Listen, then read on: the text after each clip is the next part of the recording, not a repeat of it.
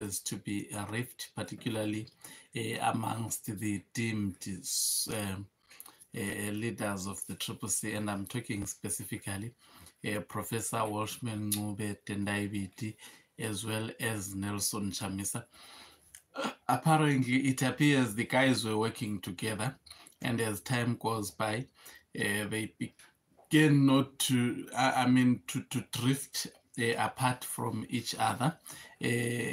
I think both Professor Welshman Ncube as well as Tendai Biti have given the supporters of CCC that their mind when it comes to issues surrounding CCC. Greetings and welcome on your lovely channel, the Ncube Music TV. If you are watching us for the first time, please do remember to press the red or black subscribe button so that next time when we beam live, you become the first one. And also you've got a chance to join our channel in terms of supporting it and pick packages. We will be doing specific videos for the members of this channel, so it will be interesting if you also become a member of the channel. Thank you very much, and let me delve into the story of day. So everybody now is clear in Zimbabwe that there is a rift, or what I can call a misunderstanding between the senior leaders of CCC, and I'm talking about Welshman, Professor Welshman Ncube, as well as Tendai Biti. There appears to be a problem that exists between this camp of Tendai Biti and Professor Welshman Ncube, as well as also Nelson Chamisa. And maybe this, before even they started to give, these two individuals started to give us hints. And according to me, is this rift solvable? Are these guys going to come together for the good of the nation? That is yet to be seen. But what is escalating this whole thing?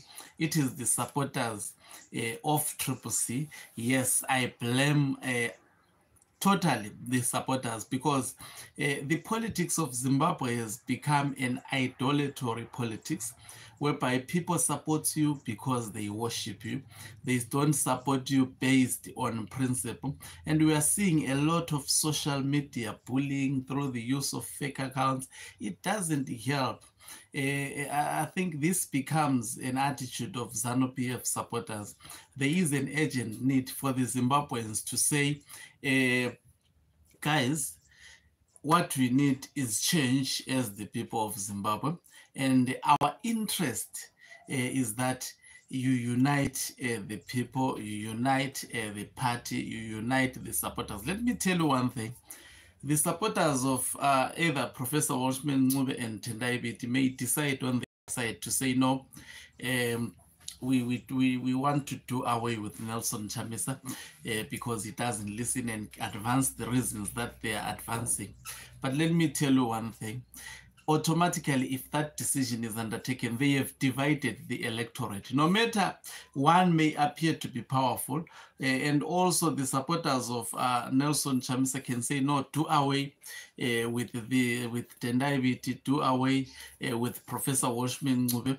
These guys are nothing, they are CIO. We've heard this language that is unfolding on social media before, particularly from the supporters. And leaders have to grow up and show that there is a reason why they were chosen to be leaders, because leaders have to demonstrate leadership in spite of the pressure that comes either from social media or from the supporters. Leaders have to show at the end of the day leadership. But I don't see leadership within these three individuals. Now, I know Professor Welshman Ncube has opened up, indicating that he can't act or he can't do some of the things on behalf of CCC because he has been left out in the leadership. And at one point he asked, I will do that in whose capacity? You're getting the sense? That is a very, very fundamental question that he asked, and I totally understand him. At the same time, I have heard also Tendai Biti in one of the audios that were released to the public, and they were circulated in social media, most probably by the members of the Central Intelligence Organization, because they are privy to communications that one has. You see, they can listen to your phones. All of you Zimbabweans, the government of the day have the technology to listen to your calls, and they have got the technology to make you to fight, because if you make a mistake of gossiping about one of the others, and the other hear that indeed this is your voice, you're talking about me, wishing me ill. For example, we heard Tendai Biti saying, no, Sengezo Chabango shouldn't have done what he has done. This person was going to be finished on his own. He was speaking in Shona. He said, that is what he said.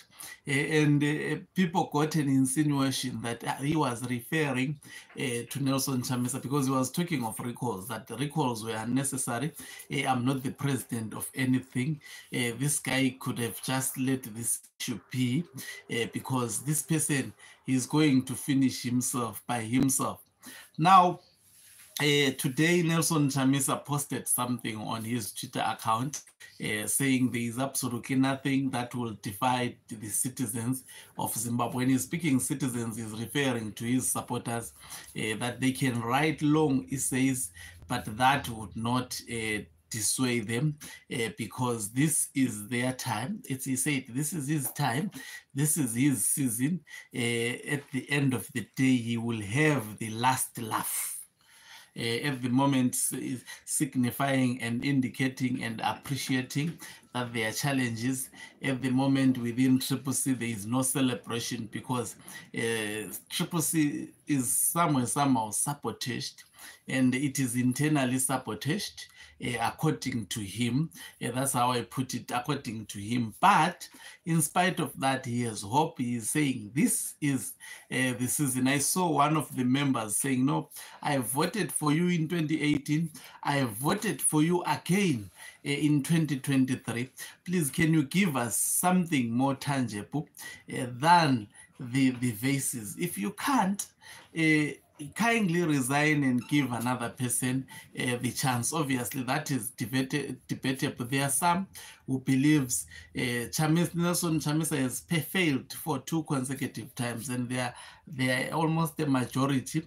I don't know whether it's a majority. You see, somebody can, these days, politics of these days can be influenced by social media. Political parties or political leaders invest on social media, create ghost accounts who will make their leaders to be popular on social media. That, you know, it is done by through money, digital marketing, to give an impression that someone is the strongest leader. Even ZANU-PF is doing so. It has created ghost accounts. They're able to counter CCC. They have realized that they were not controlling the social media space. But this time around, they have also devised the same strategy that is devised by the opposition, so that if Nelson Chamisa does a mistake, they will hit hard on that perceived mistake and push a narrative obviously to character assassinate him. And also CCC is also dominating the social media space. But I think I'm here to talk about Professor Welshman, Ncube, Tendai Biti, as well as Nelson Chamisa. In my view, if they were listening to my advice, there is still a window for these guys to communicate. And I know, don't listen to supporters. Someone is drinking his beer, he doesn't even understand politics. What influences the people of Zimbabwe to support a politician? Most of them, not all of them. It is idolatry. They have this worship of an individual which blinds them to scrutinize an individual and come up with fair judgments when they are making votes. In Zimbabwe, people vote mostly, they worship politicians. Look at what ZANU-PF supporters do. They worship their leader. This is the same thing that also opposition supporters do. Instead of supporting someone because of the ideas, because of the leadership style, because of meritocracy, people just support because of the character. The person was able to market himself. The person is able to actually influence social media spaces. Then boom, you vote for these people. But according to me, CCC is stronger with Professor Welshman. I'm telling you, hate him or like him, the man has a wealth of knowledge when it comes to political administration. If his advices were listened, and I can attest to that, the Sengezo Chabango factor could not have affected CCC as a political party, because Professor Welshman understands political administration. He's a professor in law, by the way, and you can't take that away from him. This narrative that is a member of the Central Intelligence Organization, these same supporters said so during 2005. Let's characterize things. What made MTC to disintegrate in 2005? It is because Morgan Tsvangirai disregarded the constitution of the party, disregarded the decision of the NEC, the majority decision. He went against the NEC, and that is why he lost the plot. So it is constitutionalism. This is what divided MTC. It's not because Professor Welshman and the likes of Gibson, the late, may his soul rest in peace, wanted these divisions to exist. And a lot of guys from Matebeleland, questioned the dictatorial tendencies of Morgan Tsvangirai. This is why they drifted away from MTC. Now, come to CCC. CCC, the problem that is happening at the moment. You saw the constitution that was produced by Nelson Chamisa to the court. If that was to be critically assessed, if truth is to be applied, that constitution is dictatorial. It's dictatorial. It centers all the powers. He's the secretary, president is the secretary general, spokesperson, everything of the party. No, then that is exactly what it is in ZANU-PF. In ZANU-PF, Mnangagwa is the first secretary, which means he's the secretary general. Don't worry about Opetimpov. Opetimpov is second, but he's the secretary general. He's the chief communicator. He's the chief everything. The powers are centered around Emerson Tambutson, and the Zimbabweans needs a different approach into politics. They need not a one-man kind of a political party, but a political party that would be inclusive. If CCC is able to get together people who are not necessarily friends, but people who are bound together because of common interests, people who are not worshipping each other, it means when they are sitting in their superior decision-making body, these individuals will be in a position to have very, very thorough discussions. Look at political parties like EFF. They call their supreme decision-making body a war room, because they critically discuss issues of the party. That is what a democratic party must do, whereby all leaders, you can't center power around one man and expect that when he becomes the head of the state, he will spread that power. He will reduce the powers from himself. That is a lie. That is a lie. So that is the weakness which Tendai Biti has against Nelson Chamisa. That is a weakness which also Professor Ncube has against them. Don't listen to these noises that are going around. They have been making noise before making false allegations. But the truth of the matter, if that country is to go for, as long, you see, what will further divide this country, I can assure you, ladies and gentlemen, learn it from me. if this issue of tribalizing politics, of saying, hey, Matebeleland, what, Matebeleland, when you do that, you will see at the end of the day, this country will be divided. Mark my words, it will be divided unless leaders of today make the right decisions. Respect, there should be a respect from the people of Matebeleland as well as the people of Mashonaland. Have equal, not to say so and so has the support. That doesn't work. You can't say because so and so has the support, then that so and so has to break rules. That is nonsensical. If so and so has the support, yes, people should support you because you are a people-driven individual. You care about the interest of the party. You care about the well-being of the people of Zimbabwe, not just supporting you whilst you are exhibiting some dictatorial tendencies, whilst you are exhibiting, I mean, novice characteristic when it comes to issues of constitutionalism. Yes, you remember the people we are dealing with. And remember why people of Zimbabwe and Matebeleland in particular hate ZANU-PF. They hate ZANU-PF because ZANU-PF cannot follow its constitution. They are making the constitution to punish the citizens. Themselves, they can be involved in gold mafia. They can be involved in siphoning the resources of the nation. It doesn't matter to them. That constitution is just a paper to punish an individual like me, to punish an individual like Pasho when he says this government, if it fails to adhere to constitutionalism, we will make noise to the streets and force it to adhere to constitutionalism. They will target such an individual because he's threatening their existence. That if people buys into the idea of that, they know they would not go after a soft leader. They would not go after a leader whom they know that this one cannot think beyond elections.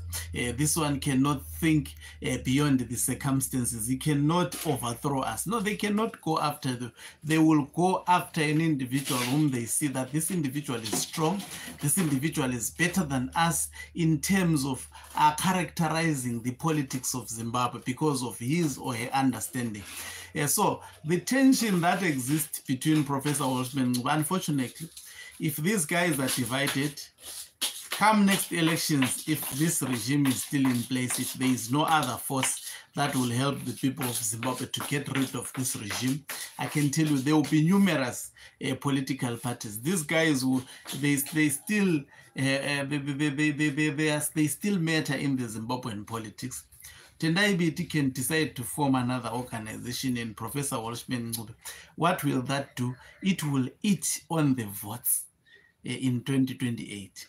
So the thing is, people should not unite. You shouldn't actually, as a leader, surround yourself with yes boys, yes girls. People will say yes to you. When you say everything, they just clap. If you ask them, what are you clapping for? They can't even tell you what they are clapping for. You should surround yourself with people who are critical thinkers, people who would think and tell you, no, this direction you are about to take, it is wrong. Please redirect your step. These are the good people to surround yourself with if you are a leader. But if you are a leader, you are surrounding yourself with people, even when you are going to the pit, they say, no, we are supporting you, our leader. They will go with you to that pit. So I think this is what Professor Welshman and Tendai Biti are attacked for. They are attacked because they saw that no, things are not going properly. Let's just step back and see how things will unfold. We appear to be excluded. You guys came and now there is Sengezo Chabango. They are failing how to deal with the issue of Sengezo Chabango. And these guys are saying, no, we felt the supporters are busy. Why are you keeping quiet? They are forcing everybody to speak, these bully supporters. I mean, if someone is keeping quiet, you're doing your own thing, then why are you bothering an individual for making noise? If someone is keeping quiet, then he is giving you a room and a space for you to do whatever you intend to do.